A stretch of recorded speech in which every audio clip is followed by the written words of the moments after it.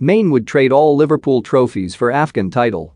Liverpool star Sadio Mane says he would trade all of the trophies he's lifted in his club career to win the Africa Cup of Nations with Senegal.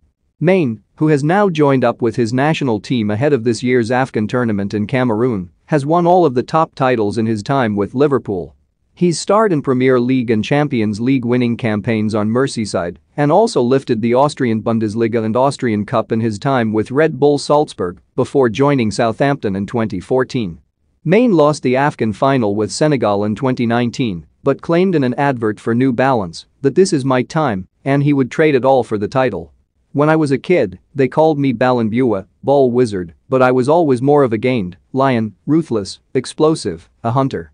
I have been hunting my whole career, but no matter what I have caught, I am still hungry. My people have waited a long time. I would trade it all to win this one. This is my time. The lion roars. Mane's comments come in the wake of former England and Arsenal star Ian Wright's claims that the coverage of AFCON is tinged with racism. Is there ever a tournament more disrespected than the Africa Cup of Nations? Wright said on Instagram. On the media coverage around AFCON he claimed, there is no greater honor than representing your country. The coverage is completely tinged with racism. We played our Euros across 10 countries in the middle of a pandemic and there's no issue at all. But Cameroon, a single country hosting a tournament, is a problem. There are players getting asked if they will be honoring the call-ups to their national teams. Imagine if that was an England player representing the Three Lions. Can you imagine the furor?